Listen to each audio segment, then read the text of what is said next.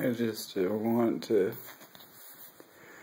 to wish everyone a happy new year, and I wanted to you can see I'm not doing real good. I have a lot of well, this is E. coli right here. And this is yeast.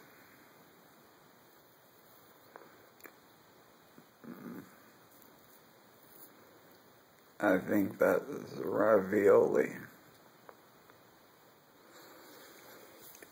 But I want to say that I don't know why I was afraid to tell everybody the name of the person that infected me. But I guess I need to do that because I just found out that he infected somebody else too recently. My life is miserable because of that. His name is Joshua McKinley Pritchett. So, I guess this is my New Year's present to Knoxville, because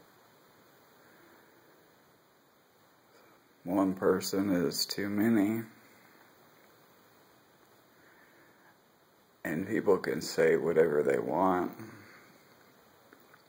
but they're not me.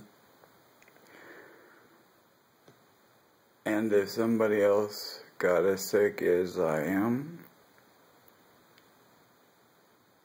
they wouldn't be happy either. I don't know what world you people are living in. When somebody lies to people and it infects them, they have no right to privacy or anything else.